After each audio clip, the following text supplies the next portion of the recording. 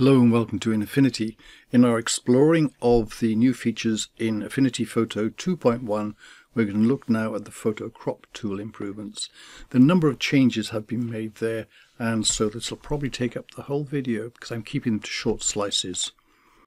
So let's go here, and first of all I'm going to go to the selection brush. I'm going to paint over here just to select a bit like that front of the building there.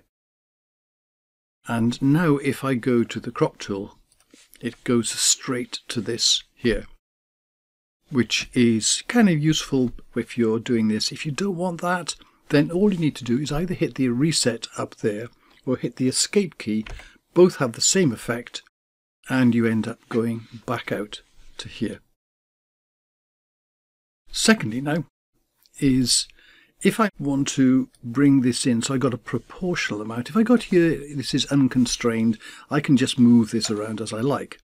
But if I want to keep it in an equal amount as I shrink inwards, then let's go back to the outside again. There we go, just with an undo, and I hold down the shift key and I drag inwards now, and now I'm getting it proportionally cut into that original size. Notice the aspect ratio of this does change. You're not maintaining the aspect ratio, but what you're doing here is cutting an equal amount from the outside. This makes sense because if I hold down the control key, I go from the center. So if I want to cut at like an equal border here, so notice here around the outside, the size of the border is the same all the way around.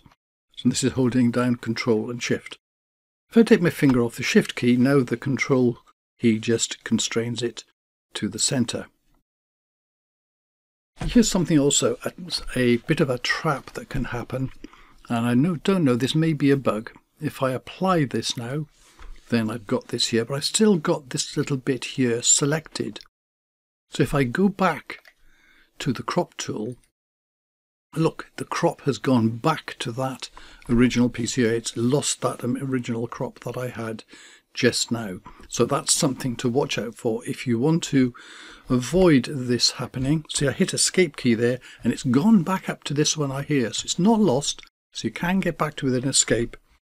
And if I hit reset up here, then it's doing the same. It's gone back out here. I can't get to the whole outside one.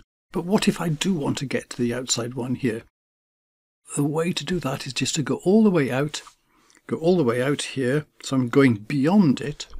Now if I apply the crop, I've actually expanded the canvas so that the picture is actually this big here. And now I want to crop into this again. So I go to Document, Clip Canvas. And now I've got back to the same here. But notice here, even with this, the selection now has changed position. So by and large, after you use a selection, either go to Select and Deselect there, or hit Control D, and that'll get rid of it, and it'll stop that conflict between do I use the crop or do I go to the selection piece. Something else is if I do a crop here, so I do a little crop to show it, and I click Apply Now.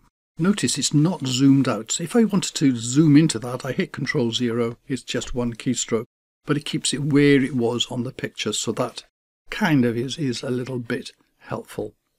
Control Z just to undo that. And last one here is if I do the crop tool here and I crop this into something like this. If I want to rotate this now, if I rotate here, notice the size of the crop box is changing so that it stays within the picture itself. So I'm not going outside the picture itself, which you may or may not want. If you want to rotate this, you might want to, if you want to avoid this, you might want to rotate the picture first of all. So there we go, that's that. Anyway, that's probably about enough for now. Otherwise I'll just go over the 5 minutes, which I try to keep these down to so you're not sort of like drag through lots of things. That's enough for now, so thank you very much for watching.